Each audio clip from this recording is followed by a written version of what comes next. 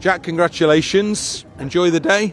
Thank you. Yeah. It was obviously. I mean, it was a very tough start to the game. You know, it was very messy. The ball was in the air a lot, but you know, I think when we settled down and played our game, we started to play some good football and managed to score some goals, which was nice.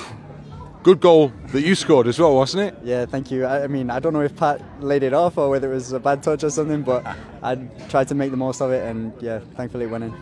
And that really helped, didn't it? Because that kind of settled you down a little bit, perhaps, at that stage? Yeah, I mean, like I said, it's always tough playing against teams like this, especially at, you know, their ground, where they make it so difficult for you to score and sit back in. So, you know, a goal like that quite early on can just help settle the nerves a little bit and just kind of get us back in the rhythm. And yeah, it was good for us. Second half, some good goals scored, some good football played as well in that second half, was there not?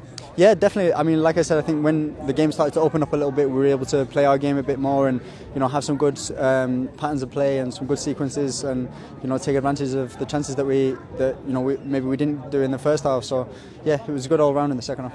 You've seen more, but we got our first glimpse of what Jorginho Ruter's about. Looked good to us. Yeah, exactly. I mean, you know, you hear the fans singing his name already. It's a positive sign for him. He's just starting his career now here, and he's exciting. He's a very exciting player, and you know, it's a shame he couldn't get a goal today, but I thought he did very well nevertheless, and you know, he can just use this performance and keep going on here.